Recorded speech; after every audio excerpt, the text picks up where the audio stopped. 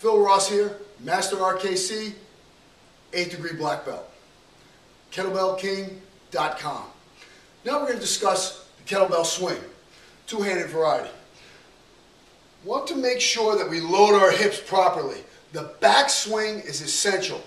Your body position, your goal is to get parallel to the floor, then perpendicular.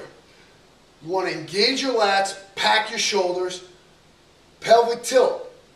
Take your coccyx, bring it up to your navel. Zip all this together. Keeping the lats packed. That's why you shouldn't have the bell, the trajectory going off in this direction.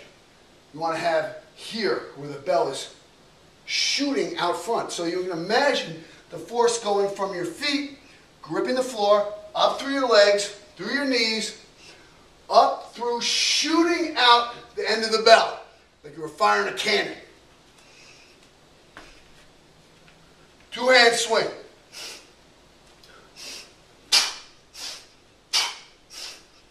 Bringing my kneecaps up into my quads. Focusing on my breath. Hiking, like you're hiking a football between your legs. Front view.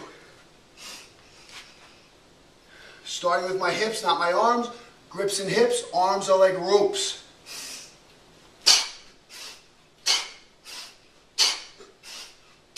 Hiking.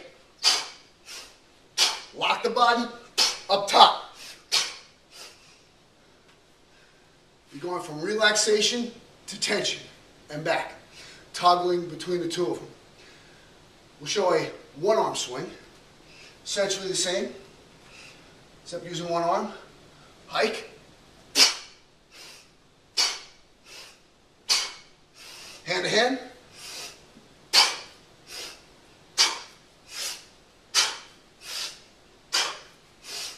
Have a little fun with it.